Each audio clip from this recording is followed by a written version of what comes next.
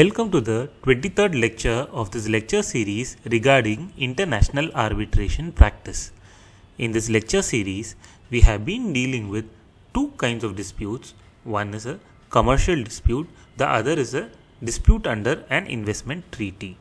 In the last few lectures, we have been drafting a notice of arbitration for a commercial dispute. In this lecture and in the next few, we will be dealing with notice invoking arbitration under an investment treaty. Before dealing with a specific dispute, we need to look at the difference between a notice of arbitration and a notice of intent to invoke arbitration. In commercial arbitration, in the absence of pre-arbitral steps or tiers required in the dispute resolution clause, the notice of arbitration is really the first step taken towards resolution of a dispute by arbitration. In investment treaty arbitration, on the other hand, in addition to any pre-arbitral steps such as good faith negotiations, amicable dispute resolution methods, etc., the usual first step is the notice of intent to arbitrate or the notice of dispute. This notice allows the host state to take steps to resolve the issue one way or the other. Thereafter, the notice of arbitration is invoked. Let us see the provisions on dispute resolution in treaties to understand this aspect. We had earlier discussed in detail in our lectures on international investment law the dispute resolution provisions in the India-UAE BIT of 2013. You might want to have a look at those lectures to understand this aspect. Link to that lecture is given in the description to this video. The lecture number is lecture 45 and the lecture is titled Dispute Resolution in BITs. Now let us look at another example. The USA-Ecuador BIT of 1993, that is the treaty between the United States of America and the Republic of Ecuador concerning the encouragement and reciprocal protection of investments, provides for dispute resolution in Article 6. Link to the BIT is provided in the description to the video. Article 6(1) defines an investment dispute to mean a dispute between a party and a national or company of the other party arising out of or relating to A. an investment agreement between that party and such national or company, B. an investment authorization granted by that party's foreign investment authority to such national or company, or C. an alleged breach of any right conferred or created by this treaty with respect to an investment. Articles 6, 2 and 3 prescribe the procedure for dispute resolution. It contemplates three broad steps. Step 1. It states that the party should first seek to resolve the dispute through consultation and negotiation. Step 2 provides that if the dispute cannot be resolved amicably, the party may choose to submit the dispute to any of the alternatives for dispute resolution.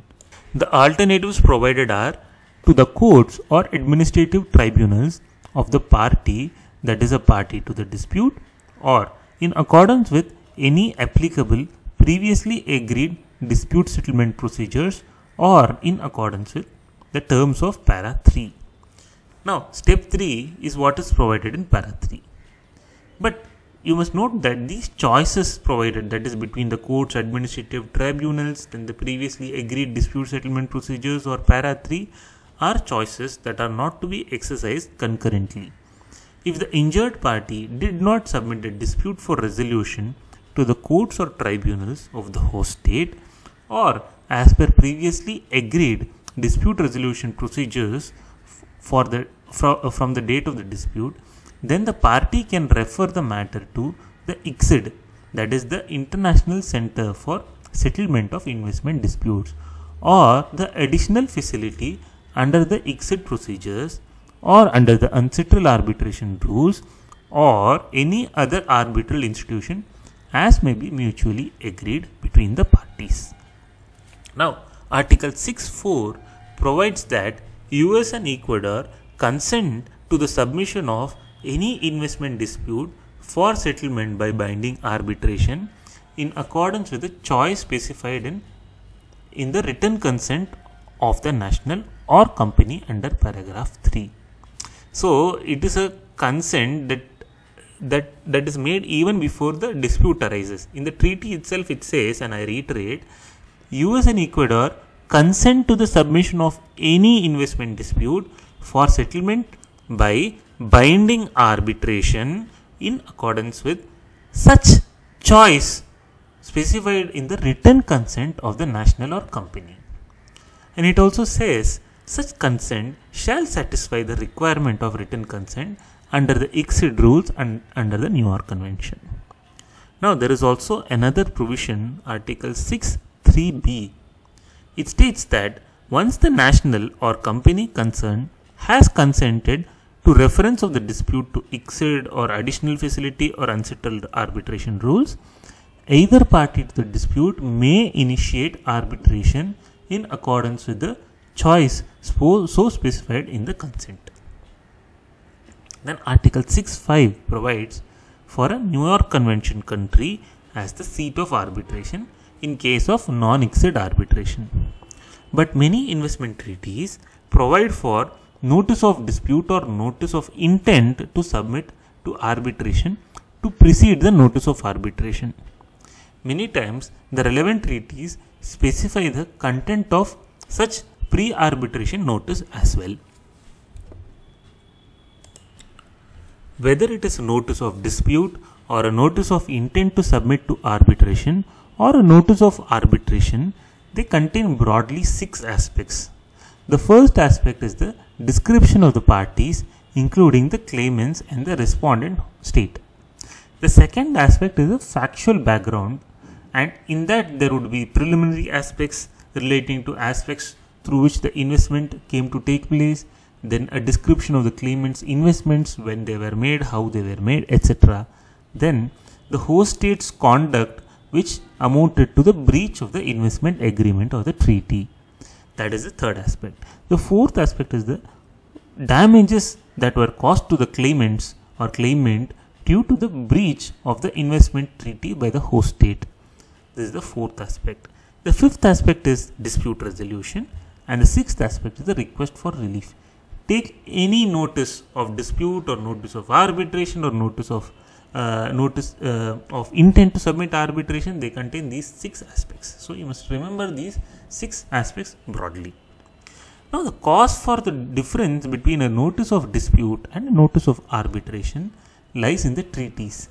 The notice of dispute really commences the process of dispute resolution in the investment treaty, and the notice of arbitration invokes arbitration. There is a small but substantial difference between these two. It is possible that between a notice of dispute and a notice of arbitration, there might be a few steps to be taken by the parties, or there might be a time lag. For instance, the notice of dispute dated 23/7/2020 submitted by Ascent Resources and Ascent Slovenia Limited to the Republic of Slovenia regarding an investment dispute. The notice is titled Notice of Dispute and was issued to Slovenia on 23/7/2020. In the dispute, interestingly, Ascent Resources sent another notice of dispute dated 5/5/22, that is almost 2 years after, where it stated 1.4. Together with the notice of dispute, this letter shall be considered as a formal notification of the existence of a dispute under Articles 8(1) and 2 of the BIT and Articles 26(1) and 2 of the ECT. ECT is the Energy Charter Treaty. Okay. Then it went on to say, we sincerely hope that an amicable solution can be found to the present dispute and will welcome any constructive proposals that you may have. While noting the failure of earlier negotiations with Slovenia, the investors are ready to re-engage at a senior level with the government of Slovenia at the earliest possible opportunity, provided that the government of Slovenia is prepared to engage in such discussions meaningfully and promptly. Article 8.1 of the UK-Slovenia BIT provided for a claim to be made by an aggrieved investor to the host state.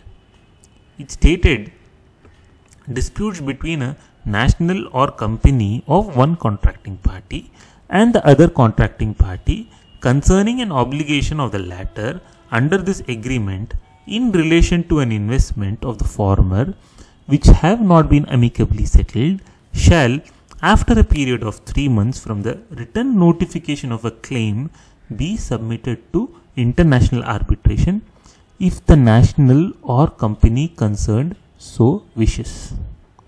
Article 8.2 of the BAT states, among other things, where the dispute is referred to international arbitration, the national or company and the contracting party concerned in the dispute may agree to refer the dispute either to the ICSID or the additional facility of the ICSID or the Court of Arbitration of the ICC, that is the International Chamber of Commerce, or an international arbitrator or an ad hoc arbitration under the UNCITRAL arbitration rules.